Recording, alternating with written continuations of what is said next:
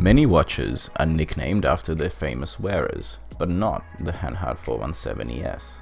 Famously worn by Mr. Steve McQueen, its relatively unknown status and small production numbers make it a real collector's item.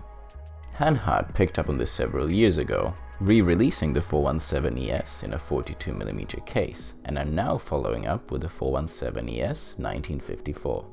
It's a true return to form, with sizing akin to that of the original, complete with some improvements.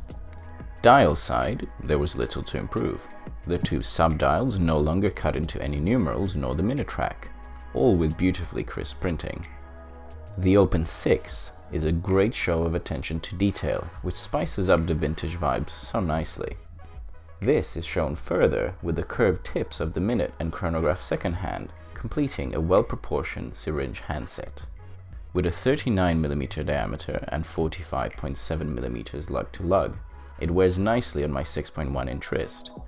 Being a mechanical chronograph, however, it does wear fairly tall, measuring in at 13.5mm, though it's certainly better than I anticipated. There's a lovely brush finish on the mid case, with highly polished finishing on the bezel, which has the signature red pip. The case construction is an interesting one, with the case back accounting for 4mm of thickness and interrupting the brush finish with its highly polished flanks. Much like the one sported by the King of Cool, the 417 ES 1954 comes complete with a calfskin Bund strap. Its Alcantara backing made it one of the more comfortable straps I've ever worn, though it increased the height of the combination to 15.4mm.